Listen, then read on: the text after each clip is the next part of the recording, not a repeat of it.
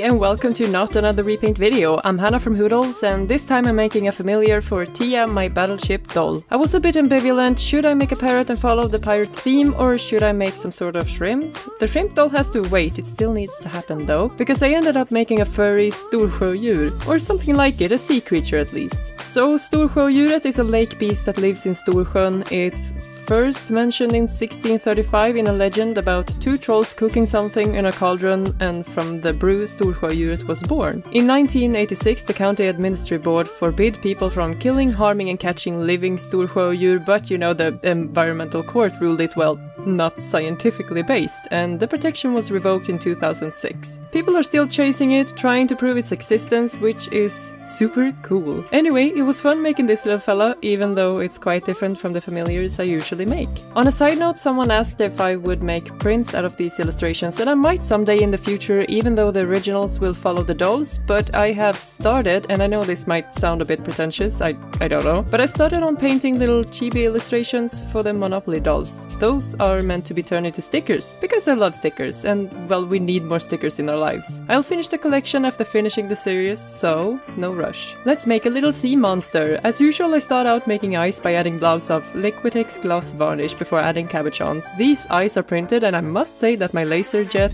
did an okay job on these. After drying overnight, I cut them out and can start sculpting. I make a base before adding the eyes, creating the super weird face, then I continue by making some cat-like cheeks.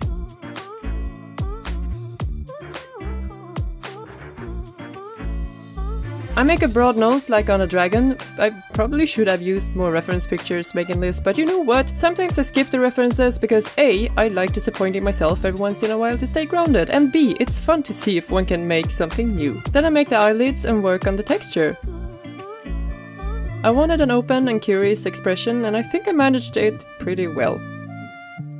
I use a needle to make holes for the whiskers, then I use a hole punch to create scales.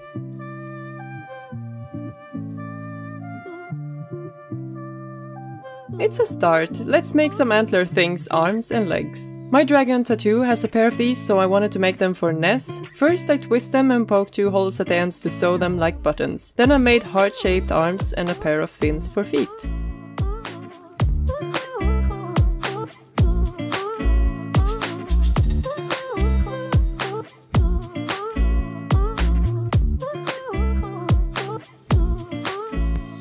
I also made the eyelids look scaly like on a snake. After baking, I take the pieces of the forms. Here are all the pieces, but as someone mentioned on my steampunk Fox, it doesn't have a third eye. Oh no! So I made one to put on the chest. I've never done this before, so it was a bit of a gamble. I use a long fur fabric this time. With the help of my standard familiar pattern, I cut out pieces and then cut the fur along the seam allowance. It helps a lot while sewing. Then, taking care to fold the fur inside, I sew the darts. Then I sew the sides together, leaving a bit of a seam to fold it right side out. I push a cutter pin joint through the head circle, then I push it through the top of the body. No cutting, only violence. Then I bend the legs with pliers.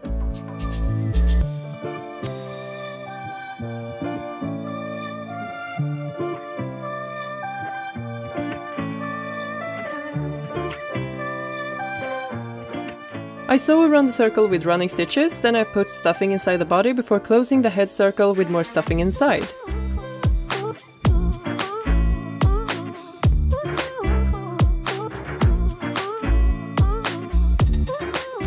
Finally, I sew the seam that I left on the body before trimming the long fur.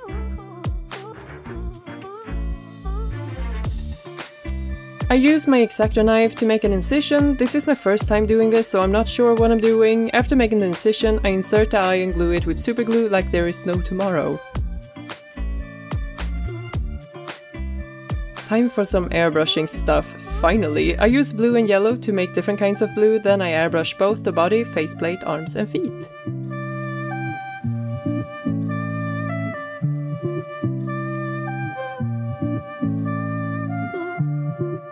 I finish it off with a coat of liiiittle matte varnish before leaving it for a couple of hours. I'm not showing that though, it's boring. Then I use Colero paints to make them sparkle. I use the same one as on the little Storsjöodjuret I made for Tia.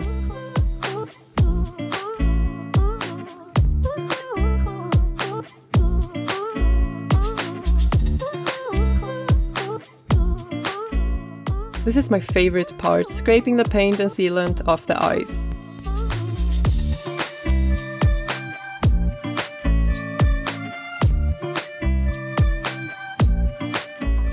Now I can attach the head plate with hot glue. I decided pretty early that I wanted to add sequins as scales among all the fur. It took a while and a really good movie to do it, but it turned super pretty in the end. After making the back, I added the same ones on the head. Then I added the horns before sewing the arms and feet.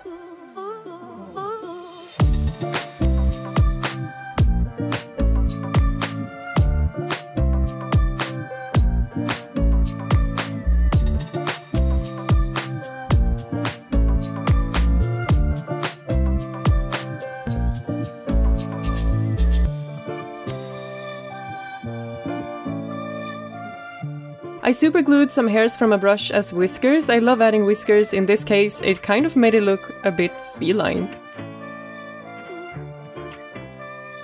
Finally, I glossed some parts with Liquitex gloss varnish. Among all the blue, I made a pink ornament like on Tia. These bells are so pretty.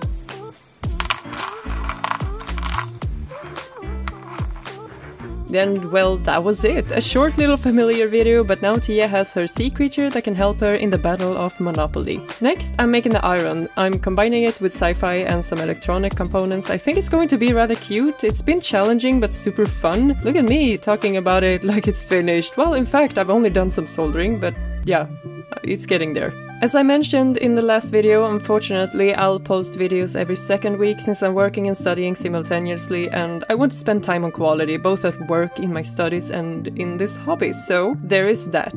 I want to thank my Patreons too. Thank you so much for your love and support. I hope you like Ness. I'll post a question 24 hours from posting this video. The first one to answer correctly will be Ness' new owner. So let me introduce this little rascal.